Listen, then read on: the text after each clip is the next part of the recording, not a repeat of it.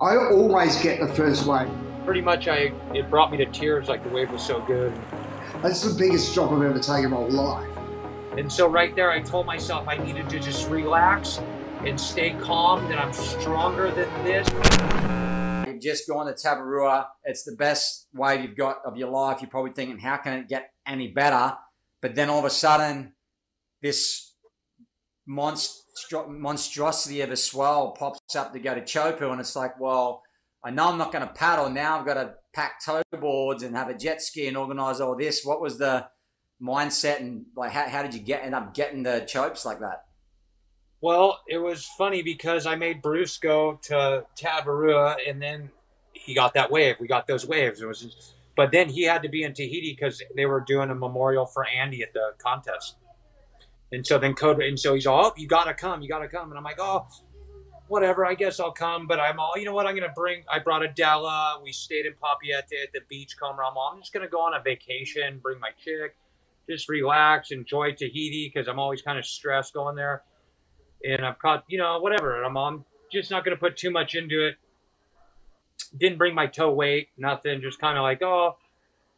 And then it was like that day, all of a sudden, he was doing something else. But then it was like driving out to the end of the road from, we got out there at like 8:30 or 9 because we left. But I was in a different car. Anyways, super unprepared, super relaxed because of catching that wave, and just told myself, if I even catch any waves in TD, cool. But that morning, I could see the waves coming over the road and stuff, and it was like I'd never seen the swell there. And so then when I get down there, Bruce was nowhere to be found, no jet ski, no nothing, because he had all that lined up. But I just hitchhiked out with, who gave me a ride out? Kamale gave me a ride out, and then I just had to sit, and I swam in the channel for a little bit, and then I got on the one guy's boat, and then Biff, actually, out of all people, he's all, oh, what, you want to get a ride? And I'm all, sure, let's go, and I was really scared because I'd watched a bunch of waves. I'd sat there for an hour already. Yeah. And so the first I caught, Biff, he was on Hank's ski. That was the first ski down there, but it didn't go fast enough to catch a wave, so you had to get up and do a couple circles, and then I let go about 100 yards too deep. And so I pulled into a closeout and got pounded. But then Makua's like, what was that? Blah, blah, blah. I'm like, I don't know. I was just trying to get away with whatever. So Makua borrowed Strider's ski, and then that was the first wave. He whipped me into that thing. Boom, caught it, but didn't even know what it looked like or anything. But he's like, oh, you want to get another one? I was all, hell no. I'm going to the beach. I'm done with that.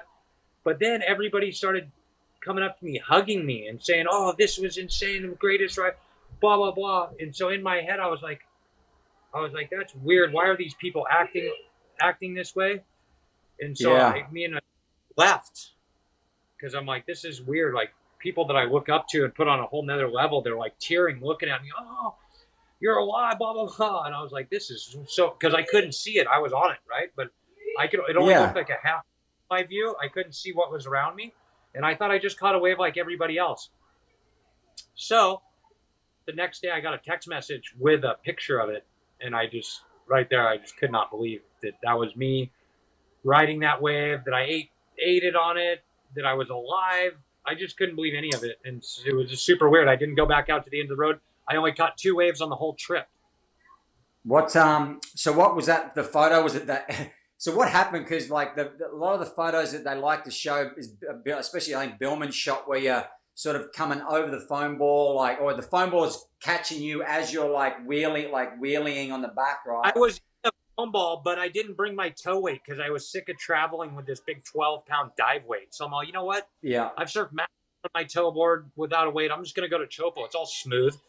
But anyways, there was so much suction. It was sucking me back like this. And so what I was trying to do was like hop out to like get a new line to set myself back down. But as I was in the air, all I could think about was that stupid weight that I left at home because I was too lazy to travel with it. And do you think that wave was makeable with that weight? Do you think with the weight, you're ahead of the foam ball enough that you're not bunny hopping? You think if your board's 6 pounds or 18 pounds, you got a better chance with an 18 pounds or 6 pound board?